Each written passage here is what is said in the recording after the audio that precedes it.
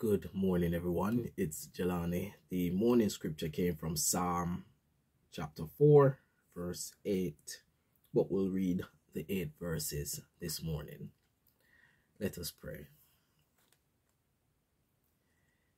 Heavenly Father, as always, we come before you when we wake up in the morning in the name of our Lord and Savior Jesus Christ to give you thanks for yet another day that you have preserved for us. And having seen over time, we see that this life is but a vapor, in that we are here today, gone tomorrow.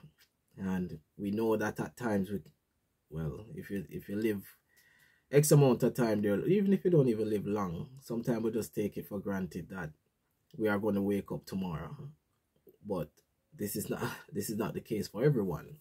And you have your permitted time for everyone to live and move and have their being in this world, and you have a time when we are going to be taken out of this world.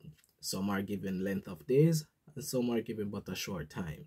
Nevertheless, you are infinitely wise in how much time you have given us, and you are justified in all that you do, knowing that you have given us all the maximum permissible time to get right with you. And some may ask, why did I not get 100 years like the other person? But as I just said, dear Lord, we who know you know that you know what you're doing, and we don't question you in the sense that we know more than you, but we humbly come before you and request things of you, because we are aware that you are the only one that is able to do all things for us. So today I am going to ask for each and every person, each and every soul listening to this prayer, that our time here in this life is being redeemed for your glory, for your righteousness, that we are being watchful and attentive, that we are totally committed in serving you in all that we do, in that we are doing your good, acceptable, perfect, and holy will, that we are not looking to the left nor to the right, nor backsliding, nor stagnating on that path of righteousness, but that we are moving forward, dear Lord, step by step, strength by strength. Throughout all things, let us persevere and overcome. Let us finish that course, that race that you have set before us with you, Lord Jesus Christ, so we can all be victors and champions of Christ Jesus. Lord, you have done it, and you have shown us what to do, and you never left us to fend for ourselves, but you have told us that you will be with us in all that we ask. So, dear Lord, I ask, as I ask each and every morning, that the tests and trials of life is the things that build us up and not tear us down, the things that strengthen us and not weaken us, the things that teach us how and what we ought to be doing. Let us be acquainted with all that you have gone through, so that we in turn may be one with you.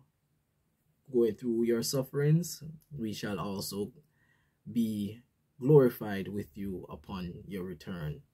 And we want to teach this lesson also to our youth, so that they are not in despair nor discouraged, but that they are encouraged in you right throughout the days of their life, especially seeing the times ahead of us, that they are becoming and are darker and darker and becoming more and more evil. So, dear Lord, as we have your word and we have this time to partake in your daily bread, I pray that we are edified by it. I pray that we are nourished up. I pray that we are learning of them, so that we can put them into practice, be comforted in you, through you, by you, and for you, Lord Jesus Christ, I pray. Amen. All right. So Psalm chapter 4 says, to the chief musician of Neginoth, a psalm of David. Hear me when I call, O God of my righteousness. Thou hast enlarged me when I was in distress. Have mercy upon me and hear my prayer. O ye sons of men, how long will ye turn my glory into shame? How long will ye love vanity and seek after leasing? Selah. But know that the Lord hath set apart him that is godly for himself. The Lord will hear when I call unto him. Stand in awe and sin not. Commune with your own heart upon your bed and be still. Selah. Offer the sacrifices of righteousness and put your trust in the Lord. There be many that say, who will show us any good? Lord, lift thou up the light of thy countenance upon us. Thou hast put gladness in my heart, more than in the time that their corn and their wine increased. I will both lay me down in peace and sleep, for thou, Lord, only makest me dwell in safety. Amen. And this is a nice little prayer also. And we, as I said, we can put these Psalms into context because we can read the life of David, right? And as I was even talking to someone the other day, it's like I certain things in the scripture, I wouldn't go out of my way to pray for those kind of things, right? For example, the life of David. David, people just look at the glamour. Yes, he was a king and all of that stuff, but trust me, David went through it, right, throughout his life, right? We can see the persecution that he went through, right? And to be honest, most, if not all, most of it wasn't warranted. Like, if you think about King Saul when he was persecuting David, like, there was no merit to it. It was just jealousy, pure jealousy and bad mind, evil eye against David. David never did King Saul nothing, right? But we saw where David went through it. Yeah, it was a vagabond. Well, should I say vagabond? Let me not use that. He was an outcast to the people at times because the people rejected him, or the people were trying to kill him. Obviously, there were still a few around him that were still loyal to him. But you can imagine you had to be on the run for quite a number of years of your life. It can't be nice, stress.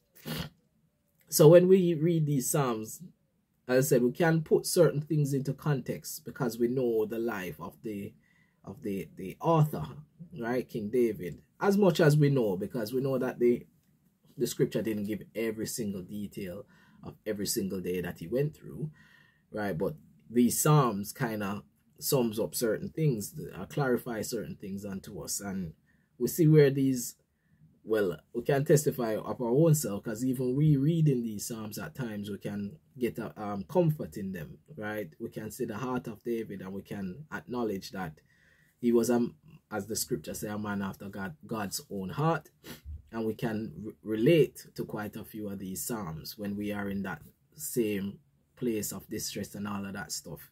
And if we read even verse 8, right, it said again, I will both lay me down in peace and sleep. If you're not, if nothing's happening around you, like, automatically you're gonna have in most cases, you're gonna have a restful, peaceful night. But imagine if everything around you is not going according to plan, but yet still you can say, you know what, I trust God that he knows what he's doing. So although nothing in my eyesight doesn't look like it's going according to my plan, guess what? I trust God, and this is what is going to equip me to, as it says, lay me down to sleep in peace, right? And it's show you again, the Lord will let us dwell in safety. And safety, yes, is a physical, yes, we want to be safe when we're in our homes or if we're out and about, but also we think about the spiritual aspect of things also, because at the end of the day, as the scripture tells us, we have an enemy that is going around like a roaring lion seeking who he may devour, right? And he doesn't sleep. So, but unfortunate for us as mortal beings, we have to take rest, right? So we have to be equipped.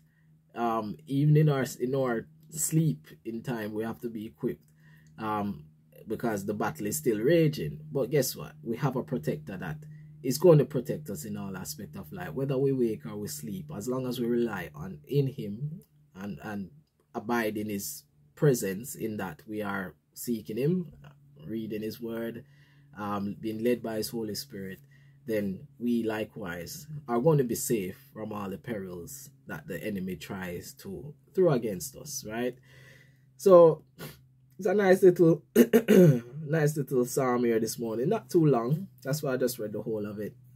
Anything that you want to share, you can drop it in the comment section or send it into the word at eachreachone.org. And as much as the Lord has led me, taught me, and kept me over the years, I will answer them according to his word, according to his principles, according to his will, being led by his Holy Spirit. So have a blessed day, everyone, and God's willing, we'll catch up again tomorrow.